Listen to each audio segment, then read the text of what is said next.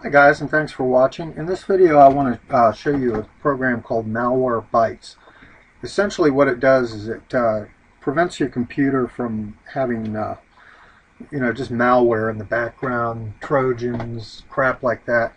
Last night I had an issue with one of my other computers that I didn't have this on, and I decided I was going to go ahead and load it.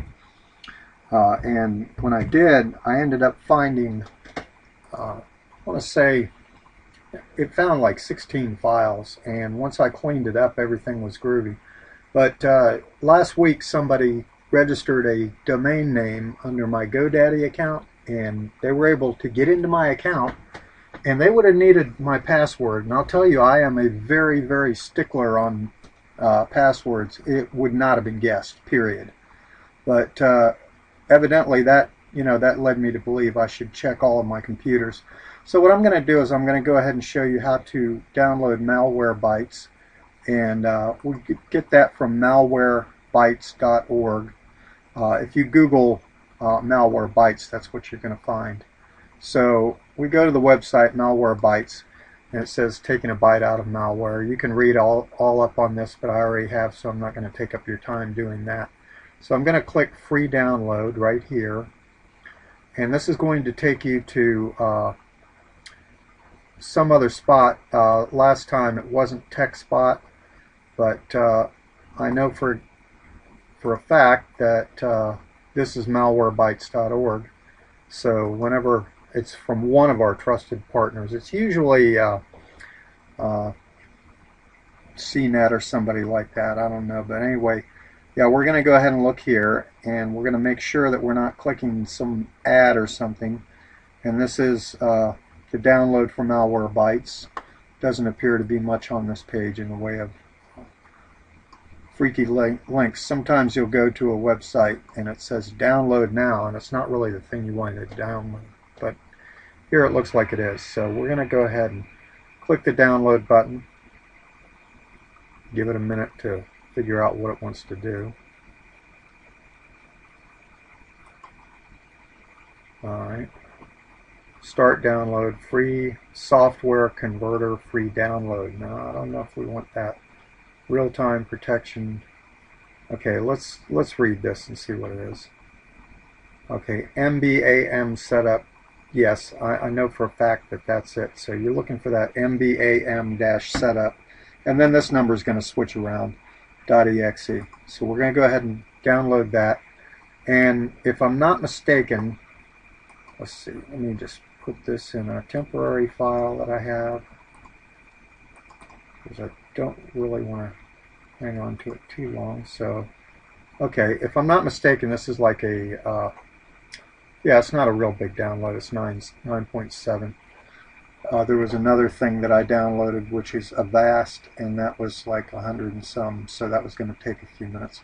But anyway, this is going to roll right along here, and then once we're done with this, we're going to go ahead and execute the file. Now I'm using Firefox, so if you're using Chrome or whatever, just do whatever is needed in your browser to open this up. So in my case, I just right-click this, open, and it's going to say, do I want to run this file? Publisher Malwarebytes Corporation. And it gives me a warning about running executables. And then it's going to give me that, so I'm just going to go ahead and accept. And yeah, select language is going to be English. Click to continue. I'm going to accept the agreement. Please read the following information, new features, etc.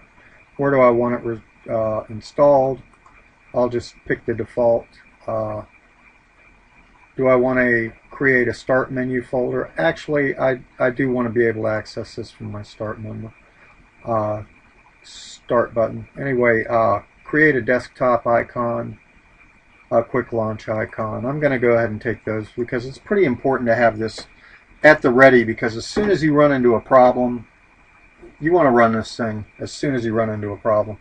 So anyway, I'm going to go ahead and see what I have checked here. Enable free trial, update Malwarebytes anti-malware, launch anti-malware. Okay, so we can go ahead and do that. In the meantime, I'm going to just minimize these windows and see what Malwarebytes is going to do now. Malwarebytes, the database is outdated by 100 days. Please click here to update now.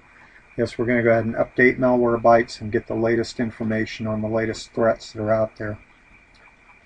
And this, essentially what it does is it scans your entire computer and it determines if there's any files on there that exist, or any websites. For example, on my other computer was trying to contact an IP address, and it kept on doing that. And all throughout the scan, I kept on getting a little bubble from right down here that said Malwarebytes has blocked this, and it's blocked that, and it's blocked the other. When it finally ran its course and I removed the 16 bad files, it told me to reboot. I rebooted, and it was no longer blocking anything because that was gone. So this is an excellent program to have, and I'm going to let this run the install. If I have to, I'll edit some of this out. I don't want to make it a really long video, but I do want to show you all the steps that are necessary. So anyway, if you're using Firefox, then you've probably gone through exactly what I went through there. And let's see what this is telling me. Database was successfully updated from version whatever, and it's telling me this twice for some reason. It was successfully updated. Okay, now the first thing that we want to do is perform a quick scan, because a quick scan is going to run a whole lot quicker than a full scan.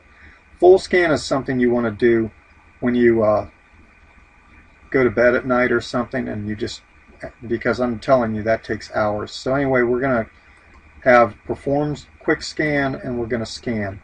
Now at this point, this may take quite a bit of time, and if it does, what I'm going to do is I'll just cut that part of the video out and come back with the objects deleted. In fact, that's probably what I'm going to do right now anyway. So I will see you when it has scanned my computer.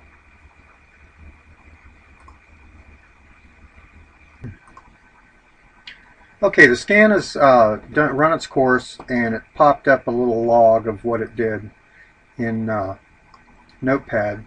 So if I close this, I can see that fortunately for me, on this computer at least, there were no infections here. I can't say the same for my other computer. It was just crawling with stuff. But anyway, you do want to run this, and you want to run it pretty often. I will leave a link to the to Malwarebytes in the description. Okay, I'm gonna have to just say that that's okay. But anyway, yeah, you can look through the logs and you can see what it did, and you can run the scanner. You can perform a full scan, a deep scan, and a flash scan. And while the flash scan is only available to licensed users, they do have a pay system that gives you a little bit more. But this is the free Malwarebytes, and you just, I mean, to not have something like this on your computer is kind of like going motocross without a helmet. It's really a good idea to do.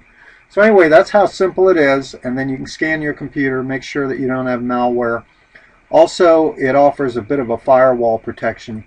There are other free protection programs out there, and I will get into those in this series. And if you look in the antivirus series, you'll see anything else that I've reviewed on that. Well, thank you very much for watching. Please comment, rate, subscribe, and I hope this video has helped you. And if it has, I would love to see a thumbs up.